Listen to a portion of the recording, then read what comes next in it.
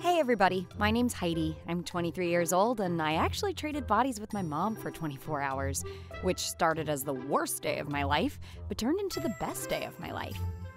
It all started when my mom wanted to kick me out. Tough love, she called it. She had no empathy for me whatsoever. My whole life growing up, nothing was ever good enough.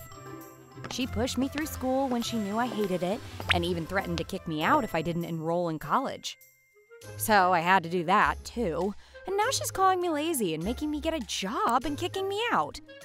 She acts like she's such a big deal because she's a dentist. But she's a poor dentist. It's because she works for some kind of welfare clinic, so she pretty much works for free. Which, by the way, is like really selfish because she's not even thinking about me. All my friends always had the best of the best growing up, but not me. I loved hanging out with them in their luxury cars and big homes. But my mom didn't even hire a housekeeper. My girlfriends had it so much easier. Even my boyfriend, Chris, didn't have to work. He just had to manage his trust. I guess you could say my mom and I didn't have the best relationship. And her threats to kick me out weren't helping matters. "Here's the deal," she said. "You can live here as long as you're actively looking for a job, and as soon as you get said job, you need to move out." Totally unfair. I didn't even have a trust fund.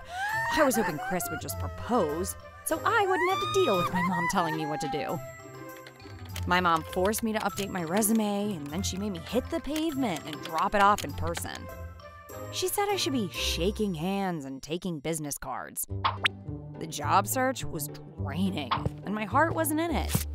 Most afternoons, I'd loiter around town, wasting time.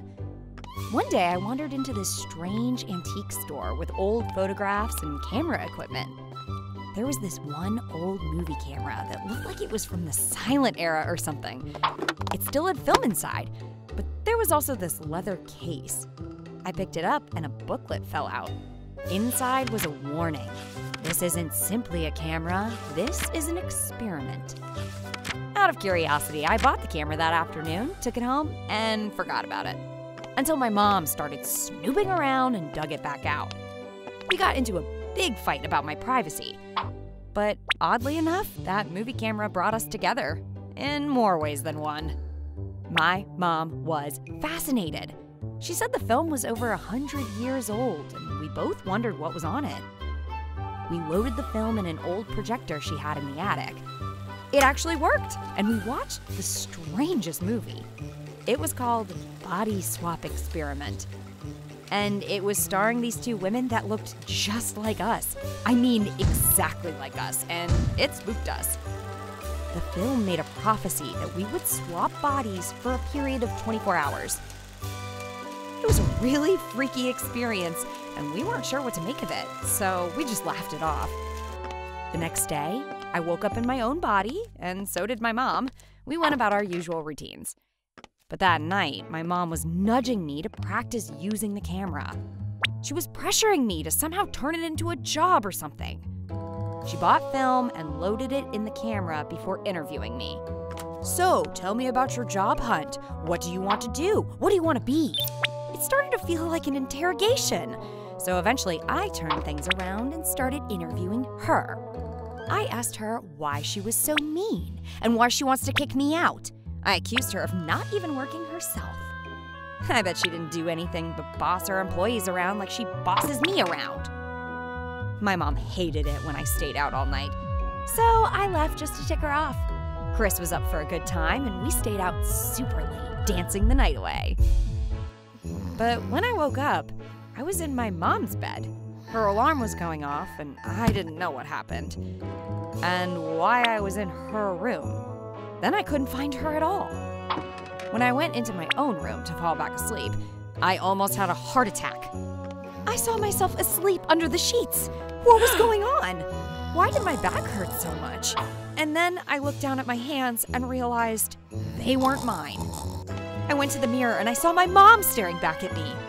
OMG, this was like a legit nightmare. I totally turned into my mom, and my mom was me. I suddenly remembered the warning. This isn't just a camera, it's an experiment. I woke my mom up immediately, and when she saw herself, she screamed. I told her everything. The movie said we would swap bodies for 24 hours, so we only had to get through a day. Let's just sleep the day away. But my mom said there was no way she could miss work. And then we started arguing again. I told her that she barely worked, and I was going to prove how easy it was to boss everybody around. But my mom said it was easy to find a job and said she'd have one by the end of the day. She had no idea what it was like, and she made me furious. I left in a huff. It was weird having everybody suck up to me and call me Rhonda at the clinic. I was going to lock myself in my mom's office all day and snoop around. Then I'd treat myself to a long lunch. But I found all these letters from all these patients. They were thanking her and saying that she changed their lives. I barely looked around before there was a call on the phone. It was an on-call doc asking me to come to the exam room. He needed me to make a decision. It was about a homeless patient, Gus, who needed to have his tooth pulled. Or at least that's what the on-call doctor recommended. When I met Gus, he was pleading with me not to pull his front tooth. Without it, he was telling me how hard it could be to find a job. There was something about that moment that changed the way I saw my mother. In fact, I wished she had been there to help, but she wasn't, and everybody was looking at me. I tried to think what my mom might say, but I had no idea. And then I remembered some advice she gave me. She said that if a job is worth doing, it's worth doing right. I read through the articles, I reviewed his case, then I consulted with a different dentist. He said the tooth didn't need to get pulled if the patient was thoroughly treated for gum disease. I sat down with Gus and told him we were going to save his tooth, but he had to come back regularly. We did a deep cleaning and scheduled him for regular maintenance. And by the time we solved that problem, there was a new one. I was tired by lunch and a zombie by the end of the day. When I finally left, Gus was waiting for me. He had one wilted flower and a thank you note written on a napkin. It wasn't much, but he wanted me to know that I made a difference in his day. Inside, my heart was bursting, and I felt fulfilled. Suddenly, the idea of surfing the internet all day seemed bleak in comparison. I couldn't wait to see my mom and tell her about the day. I thought she'd be so proud, and I wanted to apologize for being such a brat. But then, when I got home, she was nowhere to be found. I tried calling, but she didn't answer, and she wasn't responding to texts either. I was beginning to get worried. I thought about how my mom must have felt all those times I danced the night away with Chris. I realized my mom was right. I couldn't just waste time and expect some rich guy to marry me. It wasn't realistic, and more, it wasn't fulfilling. That night, I started packing. I was going to move as soon as possible.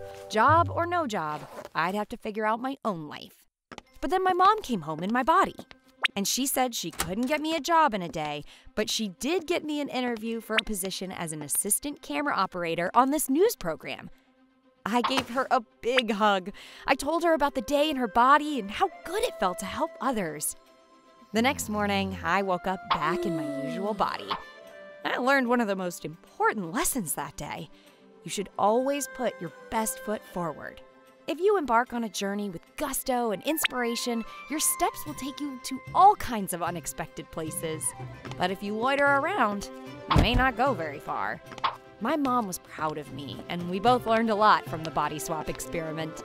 We decided that it could be a powerful experience for others, and we gave the mysterious movie camera back to that old antique store for someone else to find.